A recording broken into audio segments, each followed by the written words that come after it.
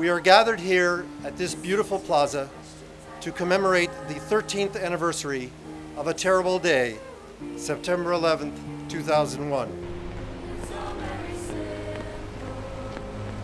Since then, each and every year, we present ourselves at this moment, which KKL Israel and JNF United States established in the HaArazim Valley, in the Jerusalem Park.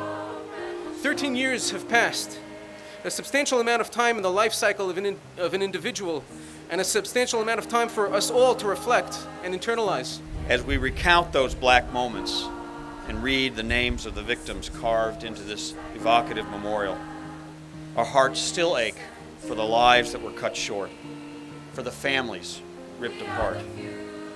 We were the parents of Shai Levinhar, who was killed in the attack on September 11, together with almost 3,000 people whose names are inscribed here in this special place.